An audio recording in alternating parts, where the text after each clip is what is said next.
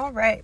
So for my reflection one, I decided to watch the documentary King Corn, and I have decided to, for my reflection, come to the grocery store and kind of browse through all the products that I wouldn't consider to have high fructose corn syrup, and see, the products that I would assume, products I wouldn't assume, and, just kind of like shockers here and there, just to get a real idea of just how much of our food contains corn. Because after watching the documentary, I knew that high fructose corn syrup has become a big deal in this country, especially with sweeteners and stuff like that. But it kind of opened my eyes to the possibility of foods that I wouldn't normally consider having high fructose corn syrup. So, alright, so with that being said, why don't you follow me into Kroger, and we will go shopping for some goodies. Currently in the chip aisle. Kind of expected this outcome, to see, of course, corn in these products. I have with me here Doritos and some Lay's barbecue chips. Looking at the ingredients, first ingredient in Doritos is corn, immediately, right off the bat.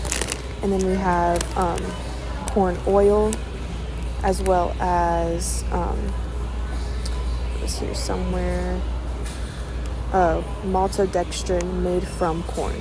So you can see here the first 2 or 3 ingredients is predominantly corn in the chips here. Moving on to the potato chips, we see potatoes, of course, is going to be your first ingredient, but after vegetable oil, we have corn. And as well as the Doritos, the maltodextrin, which is made from corn. So overall, both way more ingredients than I thought they would both have, and some interesting ones at that too. So like caramel color, I think one over here was like skim milk. Just very interesting ingredients that I would never have thought to look at beforehand. Right here, I've moved on to the granola and protein bar aisle, and per my assumption, a lot of these granola bars contain some form of corn, whether it be corn syrup, high fructose corn syrup, corn starch, any of the above, honestly.